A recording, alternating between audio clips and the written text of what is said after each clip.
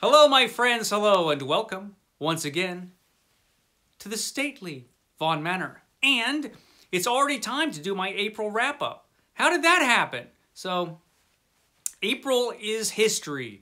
April 22 is gone. Goodbye, April. So, we're going to talk about what I read in April. And if you saw my wrap-up last month, my March wrap-up, I said I was going to read a bunch of books, which I didn't end up reading. I read different books. That happens sometimes. I will explain. And so I'm going to talk about the books I read in April, and I'm talking about the books that I'm going to read in May, because this is Horror Mayhem this month. I've been waiting for this reading event created by the Bookish Bryants. I've been waiting for this one, Horror Mayhem, a whole month of horror. So Horror Mayhem created by the Bookish Bryants. I already did a video about the stuff I'm going to read, but I'm going to change it up a bit because you know how I am. And, you know, it's mayhem. It's absolute mayhem. So, you know, I threw a few extra things in there. And I'm hoping I have a better reading month this month than last month. Last month, I was supposed to have a great reading month. I had a vacation for a week, but then I got up to the Rustic Vaughan Lodge and there had been a windstorm, and the windstorm blew the roof off my barn, and it also knocked a tree down, which knocked over a fence, my fence, and it caused some other trouble. So I was busy. I was busy on my vacation, so I didn't have as much reading time as I wanted. It was kind of like just another work week, actually. All that extra time I thought I was going to have, I didn't have. That sucks. I'll stop complaining now. Let's talk about the books that I read in April. So I left this book at the lodge for some reason, but I had a physical copy of this. This is Cujo, the first book I read in April. And this I did a whole video on. I like this book a lot more than I thought I was going to. I had read this once before when I was 17. Much different experience reading it this time. I liked it a lot more. I liked the character work in this book. I love the suspenseful parts in this book. It was actually, frankly, scary at times. It wasn't the perfect Stephen King book. It wasn't his best book by a long shot. There's some stuff wrong with Cujo, but I really enjoyed it. I enjoyed Cujo a lot. So yeah, Cujo. I had a good time with Cujo. Of course, I forgot to bring all the books I was going to read, except Cujo. So while I was up there, I had to find something from the Rustic Vaughan Lodge bookshelf, which is really small, but I did find one that I've been wanting to read, and that was The Good Old Stuff. Adventure in the SF Tradition. This was edited by Gardner Dezois. I'm hoping I pronounced that correctly. It is a fantastic, rock-solid anthology of science fiction, adventure-y type of stuff. And also, you know, it's not just that. It's not just space opera. There's some good quality stories in here. And it's no surprise, because look at all these writers who are in this book. It's a fair-sized anthology. What is this, 430-something pages? So it's a good anthology, and I brought it home because I'm going to send it to a fellow booktuber in a care package I'm sending out on Monday. I won't say his name because I don't want him, I want him to be surprised. Yes, I'm sending it to, I'll give an alias, Mavid Biley. I'm sending it to Mavid Biley, who I'm sure will be shocked when he gets it with all the other stuff I'm sending him. So yeah. The Good Old Stuff. I enjoyed this one a lot. I've been wanting some vintage sci-fi in my life, and these are all vintagey, old-timey stories, so this was good stuff. You know, let me just throw in the comics that I read before I forget. I read this one, Marvel's Superheroes Secret Wars, a miniseries that was based on a bunch of toys, and it shows. I liked it, but it had some consistency issues with the artwork. And some other things. I did a whole video on this, but it was Epic Comic Book Wednesday, so you probably didn't see it because nobody sees those videos. That's okay, I'm not bitter. Anyway, I also read this one, Avengers Forever. And I did a series of videos on this because it was a read-along, along with Matthew at Mayberry Book Club and Steve Donahue. That was fun. I had a good time with that. What else did I read this month? Oh yes, Mickey Spillane. I read some Mickey Spillane. I read I, the Jury. I, the Jury by Mickey Spillane, which is a pretty trashy detective novel, which was a lot of fun. There was a time when Mickey Spillane was one of the most popular writers in America. And I can understand that. This was some heavy stuff for the 50s, man. Lots of sex and violence in Mike Hammer books. Mickey Spillane's detective Mike Hammer. And I, the Jury was the first Mike Hammer story. A novel he wrote like super fast. I forget how fast he wrote it, but he wrote it pretty quick. And it was good. It was a good book. I enjoyed it. I enjoyed it a lot, actually. I mean, it's trashy, but it's good trashy, if you know what I mean. So I think I'm going to be reading another Spillane for Garb-August, Criminali's reading event in August where we read trash. Because this book was kind of trashy, but it was good. It was a lot of fun. You know, a pretty solid detective story, actually. And he's not a bad writer, Mickey Spillane. He's not. I enjoyed it. So I, the Jury. I had a good time with that. So that was that. And then I just read a really good book, Ghost Story by Peter Straub.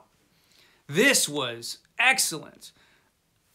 I knew this was going to be good, although it has gotten some mixed reviews from different booktubers. But I've seen enough to know that this was going to be a good book. And fortunately, I didn't know really what the story was about. I just knew it was a ghost story. Well, it's not really. It's even cooler than that. The supernatural menace in Ghost Story is fantastic. This is a beautifully written horror novel. Really creepy. This has just some eerie, creepy moments in it. The character work in this novel is pretty good. Most of the characters are done really well. And it was suspenseful. It was just an excellent horror novel. Written in the M.R. James tradition, these kinds of ghosts, or these kinds of supernatural, whatever they are in this book, they're very much M.R. James kinds of supernatural beings. The beings in M.R. James stories, he's a classic ghost story writer, but his ghosts aren't just, you know, your run-of-the-mill average ghosts. M.R. James ghosts are dangerous. You run into one of these ghosts in an M.R. James story, you're in trouble, man. If you run afoul of the supernatural whatever it is in a James story, man, watch out. And this is very much in that tradition. And so it's very Jamesian. And it's a fairly good-sized novel, and it manages to hold the suspense and the horror pretty well.